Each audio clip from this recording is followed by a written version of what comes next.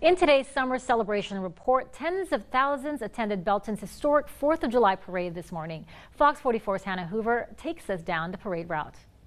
Today, the city of Belton is celebrating its 104th 4th of July parade with approximately 30,000 people in attendance to celebrate our nation's independence.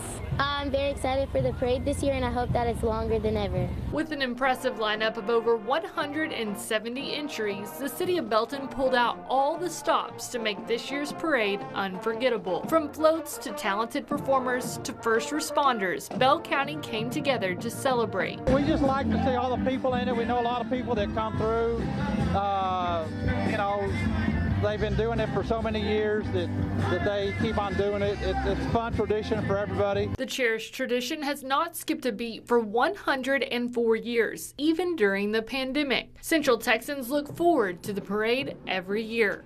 I feel like I've been coming since I was a little girl.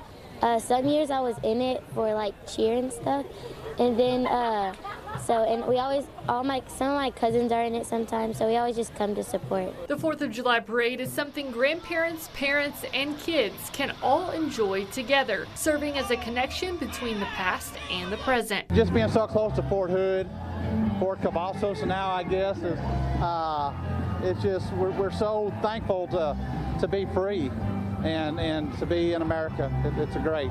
While the parade kicks off the 4th of July celebrations, the city of Belton also puts on a festival at Nolan Creek for kids of all ages. We're going to go to the fireworks, go see fireworks, and we're going to go to the park. This will be a family tradition for a long time.